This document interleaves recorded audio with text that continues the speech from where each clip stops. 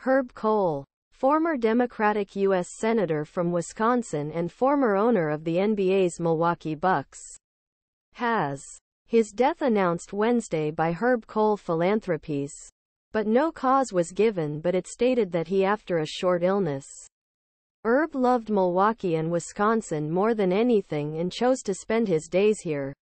Kohl's foundation said in a statement, "He touched an incalculable number lives.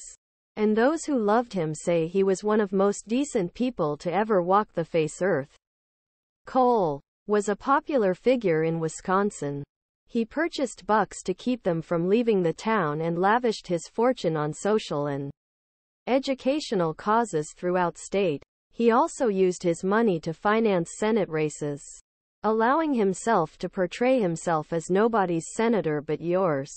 Kohl was an unlikely figure in the Senate, a body notorious for its egos. He was quiet and not a praise seeker, but he was influential on issues important to the state, especially dairy policy. He was one of wealthiest members of the Senate and Senate's only professional sports team owner.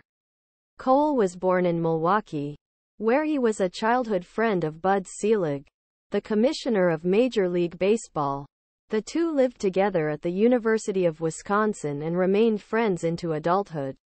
After earning his bachelor's degree the University of Wisconsin 1956, Kohl earned a master's degree business administration from Harvard University 1958 and served the Army Reserve 195864. He helped grow the family-owned Kohl's grocery and department stores and served as company president.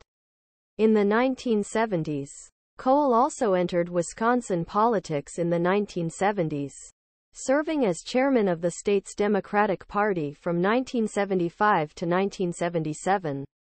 In 1985, Kohl purchased the Bucks for $18 million. The Milwaukee Bucks are in Milwaukee and will stay in Milwaukee. The team was in midst of its sixth consecutive winning season when Kohl acquired it, and continued to set winning records in the first 6 full seasons under Kohl's ownership. Before stumbling for most of 1990s, the team flourished in the late 90s and early 2000s. In 2006, Kohl, owner of the small market Bucks, was one of 8 league owners who asked the NBA Commissioner David Stern to implement revenue sharing. There was no doubt about his extraordinary dedication to the team city he loved, and his vision unparalleled financial contribution to a new arena in Milwaukee will be forever remembered, NBA Commissioner Adam Silver said in a statement. "I offer my deepest condolences to Senator Kohl's family, friends and the Bucks organization. He will be greatly missed by his NBA family. He helped ensure team remained in Milwaukee by contributing $100 million to the construction of Fiserv Forum, a new arena to replace aging Bradley Center. The arena opened in 2018.